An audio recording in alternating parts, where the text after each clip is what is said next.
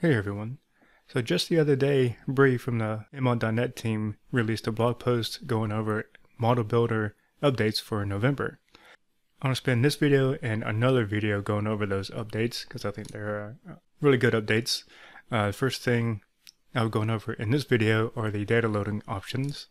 And I'll put this link in the description, so feel free to go there for a lot more details on what's been added. So in Visual Studio here, I have just a regular console app created, and I'm going to right click on the project, add machine learning. We have our list of scenarios here, and so let's do text classification, which is basically a classification scenario. And I'm going to use my local environment, and here's where some differences are. Before we can only do a file, now we can do SQL Server, and this is what I'll do for the next video. I'll show using the SQL Server option. For now, I'll choose a file, and I think I have the bank CSV, so I'll use that. And like usual, we'll choose what column we want to predict, and it's going to be the default column.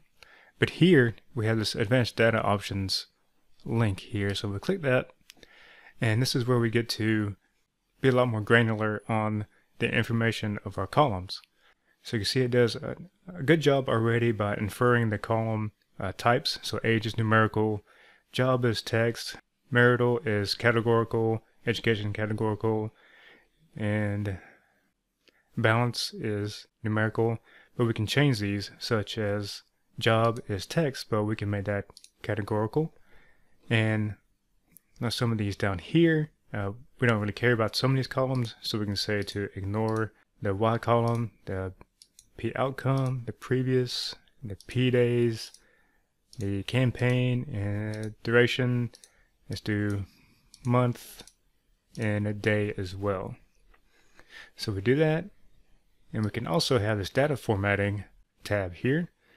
And see, does the first row contain the column headers? Yes, yes, and the column separator. We can specify what separator is being used. It automatically detected as a semicolon, which is good. But another cool thing here is we can tell what decimal separator style we have here. So in the US, we use a dot for decimal, but in I think most European countries, they use a comma for decimals, and so you can specify that here.